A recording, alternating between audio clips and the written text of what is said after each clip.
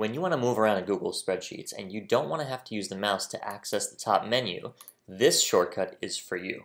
I'm Shiravi, founder of Excelsior.com, and in this video I'm going to teach you the one shortcut to rule them all. In other words, how to access the menu without touching the mouse.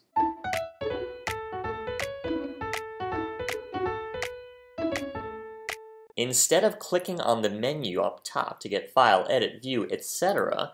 with the mouse, you can use the keyboard. If you're on a Mac, you can use Control, Option, and then the letter corresponding to that menu item. So Control, Option, F will get to the File menu. I'm going to hit Escape to get out of this. I can do Control, Option, E for Edit, Control, Option, V for View. Everything is the same as the first letter, except for Format, which is Control, Option, O. And add-ons, which you'll never get to, is Control, Option, N. I say never because it's not very common, right?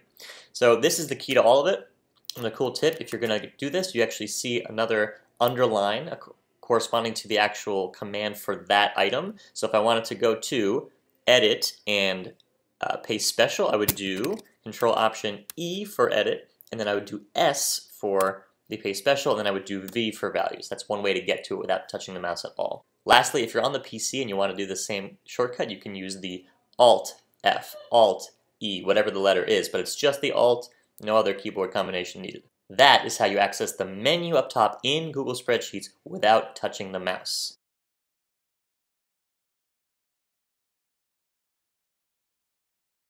I'm going to take a little sip of this because I think I've answered all the questions.